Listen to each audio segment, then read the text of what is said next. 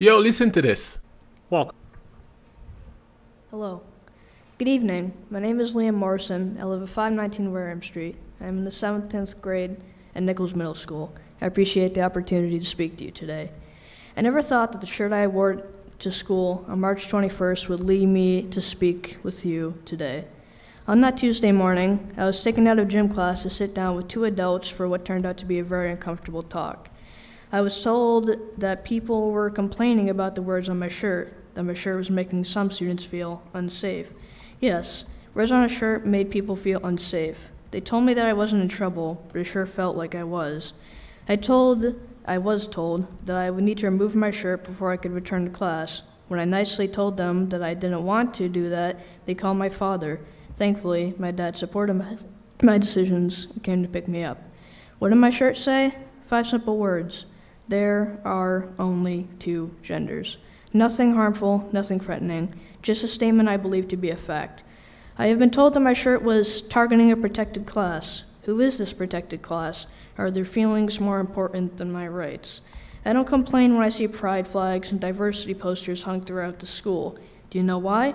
Because others have a right to their beliefs just as I do. Not one person, staff, or student told me that they were bothered by what I was wearing. Actually, just the opposite. Several kids told me that they supported my actions and that they wanted one too. I was told that the shirt was a disruption to learning. No one got up and stormed out of class. No one burst into tears. I'm sure I would have noticed if they had.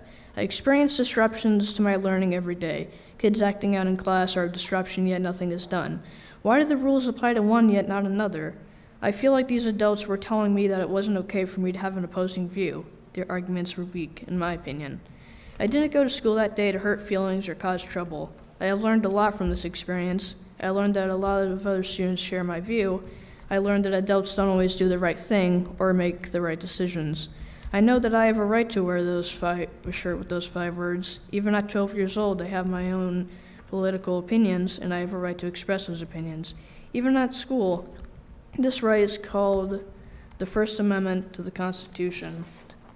My hope in being here tonight is to bring the school committee's attention to this issue. I hope that you will speak up for the rest of us so we can express ourselves without being pulled out of class. Next time, it may not only be me. There might be more students that decide to speak out. Thank you for your time and good night. Thank you. Amazing. Let me know what you think about this in the comment section. And God bless this kid. All I'm going to say is this. You can thank Democrats for this type of attack on the First Amendment. Think about it for a second. His shirt said there are only 2 genders, a fact, and he was in trouble for it. You can't make this up, bro. Somehow we now live in a society where the truth is making people feel unsafe. And here's the thing, I can put money on this.